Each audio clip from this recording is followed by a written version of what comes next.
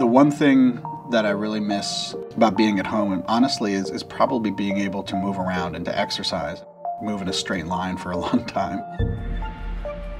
Generally, my research is ship-based, so we're on a 200 or 300 foot research boat for a couple of months at a time.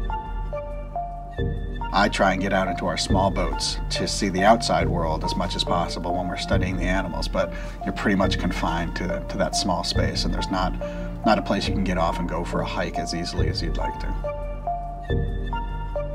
One of my favorite things to do here is get in a Zodiac, and when you've got this nice calm stuff, it's just cruise through it.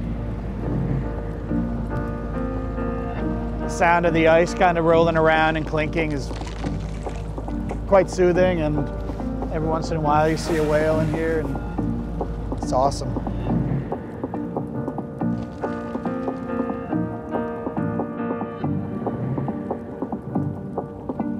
The Antarctic is a very distant place for a lot of people. It's an extreme place. It's a harsh place. The animals that are there are supremely adapted for that environment. There's a lot of challenges that you face working in those conditions. There are technical issues of how well your equipment is going to hold up in an extreme condition.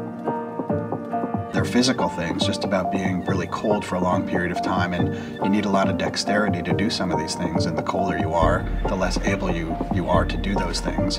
And I think it's sort of the combination of those two that can lead to things becoming dangerous if you're not completely focused on things or you can't do things as well as you need to.